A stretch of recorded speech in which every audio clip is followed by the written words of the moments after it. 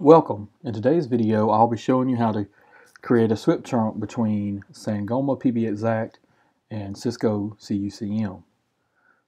We'll use the SIP trunk to send calls between the two call control servers during a hybrid setup as we're converting from either Cisco to Sangoma or from Sangoma to Cisco, whatever you're trying to do. We are actually going to be using it to go from Cisco to Sangoma. So the first thing I want to do is I'm going to use Sangoma's Zulu, which is their soft phone jabber type setup, for the Sangoma portion of this test, and I'm going to use Cisco CIPC, Cisco IP Communicator, for the Cisco portion. And I'll show you now that they're both registered to Cisco and Sangoma.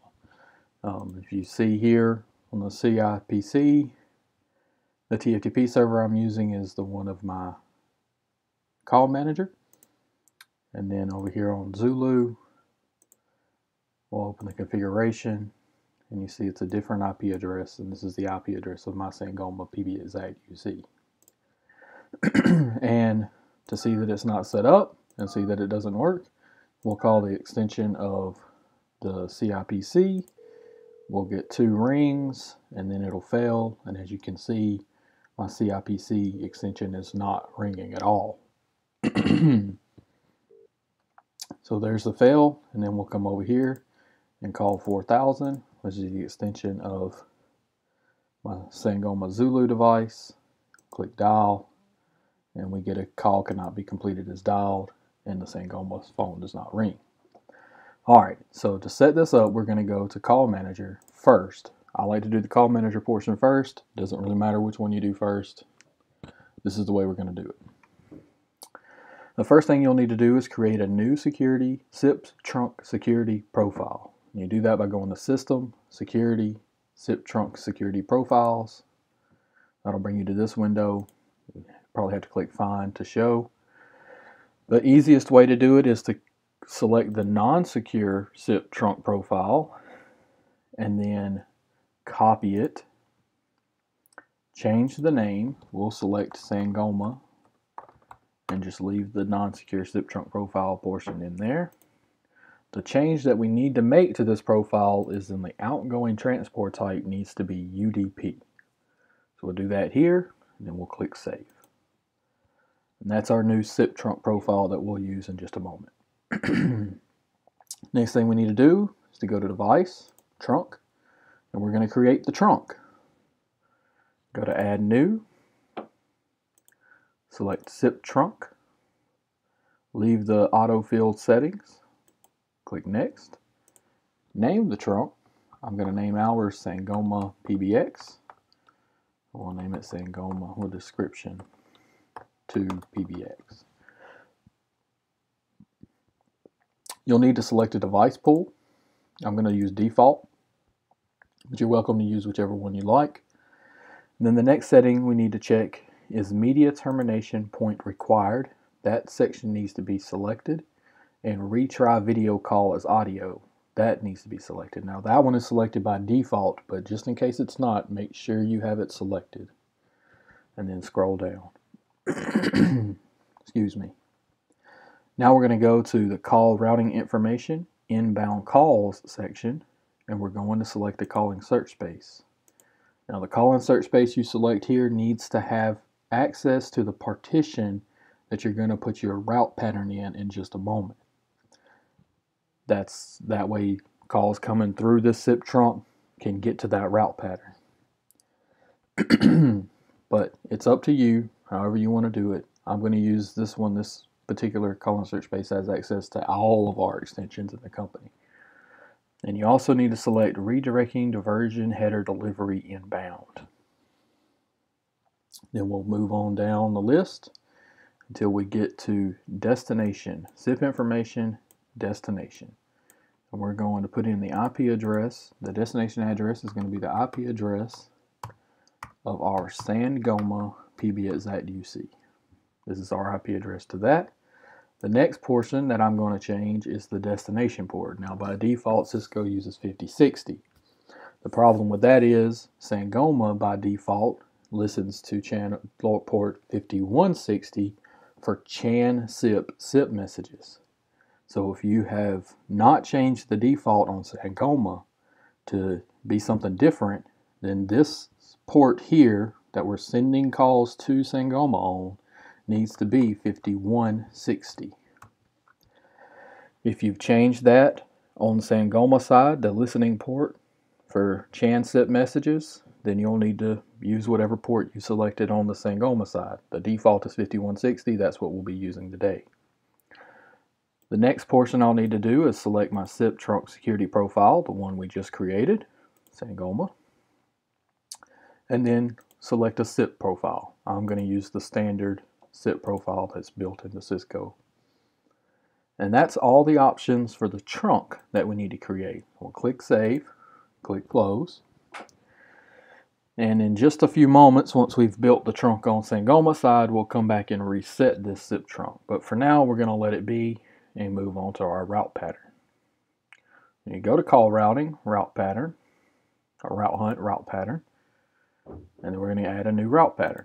I'm actually going to create two in this video because we're actually using this for testing in our office, and I have a couple of different ones I have to use. So this first one is going to be for our test here on the video, which is 4000. That's the extension of my Zulu client.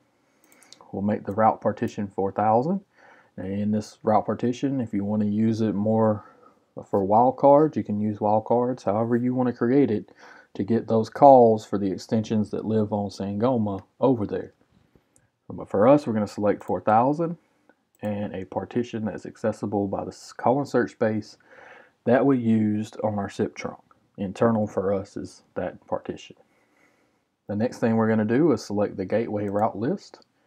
We'll go down to our Sangoma trunk and then uncheck provide outside dial tone. This call is not going to the PSTN, so we do not need to provide outside dial tone. And click Save. Click Close. Now, come back to Call Manager in a few moments and we'll reset that SIP trunk, but for now we're going to move on to the Sangoma portion. So log into your Sangoma server and then go to Modules, Trunks. That'll bring up this window here.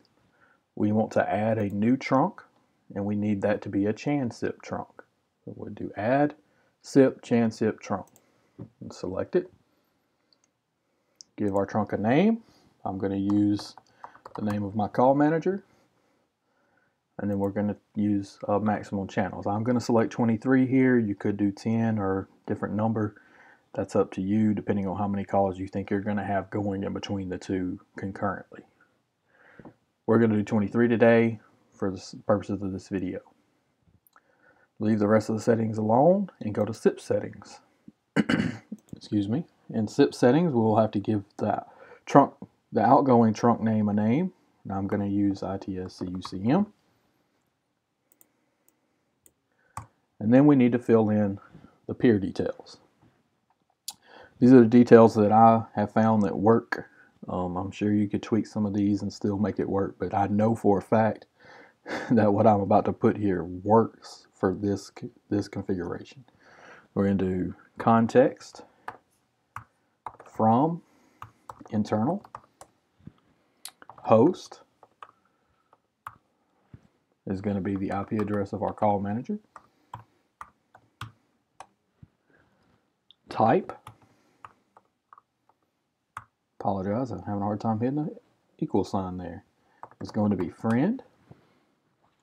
Qualify. It's going to be yes.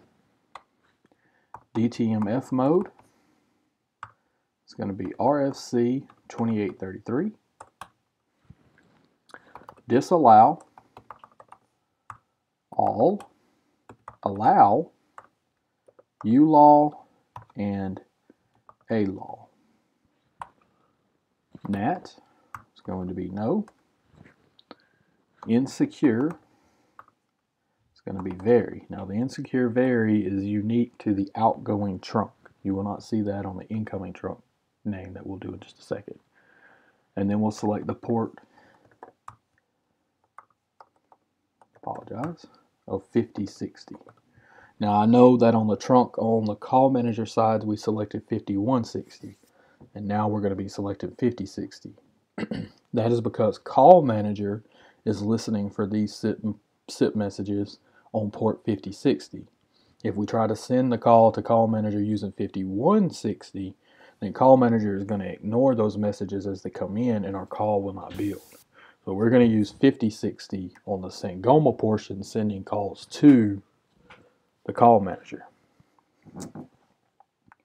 Now we'll select incoming and give this one a name. I like to use the same name as the outgoing, but add an in to the end of it so we know it's the incoming. And then use these peer settings. Again, these are ones that I know work, but I'm sure that they could be tweaked to be done a different way. The type is going to be friend. The context is going to be from trunk. The host is again going to be the IP address of the call manager. The DTMF mode is going to be RFC 2833. Disallow, sorry, all, allow, ULAW, and ALAW. NAT is going to be no. Can re-invite is no. Now that again is a setting that is unique to the incoming dial peer, incoming trunk, and not the outgoing. So can re-invite is no, and then qualify is yes. Now you could put a port number here. I'm going to leave it at the default. It should be using 5060 for this. So we're just going to leave this alone and not make any change here. And now your trunk is built, and we're going to click submit. Click OK.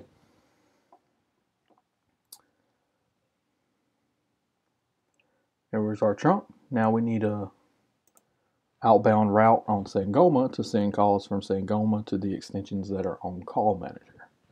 We'll do that here. Click add outbound route.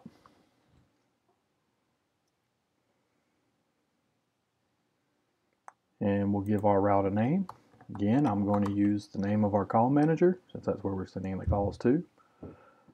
The other options here you could select, we're going to leave them normal except for trunk sequence for matched routes. And we're going to send it to the trunk we just created. And then we're going to select a dial pattern. For this one, I'm going to use 5XXX. Now that will include my 5016, that is my extension on my CIPC. And then we'll click submit. Again, this functions like route patterns in call manager. I'm not sure it can do everything as far as wildcards that call manager can. You have to look that up, but you can use some wildcards to send those calls to your call manager. There's one more thing you'll need to check. By default, if you have your extension that you're calling from in a class of service, you'll need to make sure that that class of service now has access to the route pattern, the outbound route that you just built. Because if I'm not mistaken, it will put it in the disallow section. And if it's in disallow, then your calls will not work. And see, we have it here. ITS CUCM deny. That's not going to work for us. We're going to move it over to allow. Click submit. And then apply config. Now the apply config is going to take a minute and a half, 2 minutes, something like that. So while that's doing that, we'll go back to our call manager, go to device, go to trunk, select our SIP trunk for our Sangoma, and reset. Do a reset, close. That is because when you create a new SIP trunk in call manager, you have to do a reset on it after you've built it, or it will not work. And your day will be long and your day will be frustrating. And there we go, it's back up. Now we'll go back to PBX. It's done. Now there's a way to check your SIP trunk in PBX to see if it's connected to Call Manager. Unfortunately, there's not a lot you can do in Call Manager to verify it just by looking at the interface. But in Sangoma, you can by going to Modules and then Asterisk Info and then clicking CUCM Sip Info and then scrolling down till you see the name of your excuse me, until you see the name of your trunk. It looks like one of mine is not fully correct because I only see my outgoing and not my incoming. So let's make sure I typed everything right. This happens every time I try to do a video. We'll go to our trunk. And we'll select it. I should have seen 2 in that window and not 1. So we're going to make sure I typed everything right here. And oh, and see, I made a mistake. Friend. Submit. This should hopefully fix that issue there. We'll have to apply config again. And just for good measure, we'll reset this trunk on this side just in case. It shouldn't matter, but always nice to do it. You know, when you click the buttons correctly. Reset, reset, close, find. There it goes down, and there it goes up. And while we wait again, I'll go ahead and create this other route pattern for myself. The easiest way to do that is to select the one you created earlier, click copy, and change your route pattern. Do 1XX, so some extensions I have on my Sangoma there. I'll click close. There we go. I'm going to go back to PBX, it's updated. Go to Asterisk Info, CUCM Sip Info, and now I should see both at the bottom, and I do. See? Small mistype can create your trunk and not show up. You should see 2 here. You should see your incoming and your outgoing trunk from your the trunk that you built. And we do, and they're both okay, and they're both using port 5060. So now we should be able to make a call. Let's test that now. We'll go 5016. That's our CIPC extension, and click call. And there you see the call is occurring. Hang up. And now we'll call from CIPC to Sangoma.